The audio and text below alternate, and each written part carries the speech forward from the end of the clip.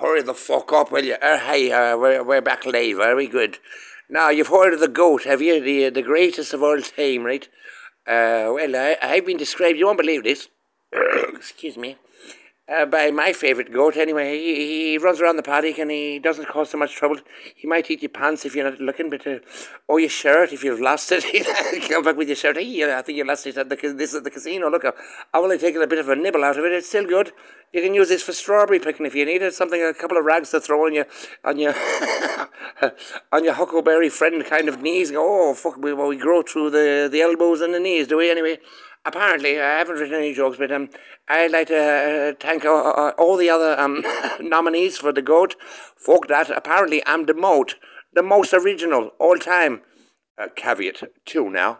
Come on, kids, if you can beat me in a fucking arm wrestle, I'll let you pull the ropes at the strings, and you can draw up the fucking drawbridge, and we'll keep the fucking the infidels, the Saracens, the Carthaginians, the Romans, Hannibal, the lectors, the lecterns, and if we can keep all these fucking miscreants at bay, we might be able to create a future together of in perfect harmony. Okay, is it going to be perfect harmony or ain't it? Otherwise you can get fucked, all of you goats, and I'll tell you why. Because if you're a goat and you don't want your kid to do better than you, well, you're no fucking goat to me.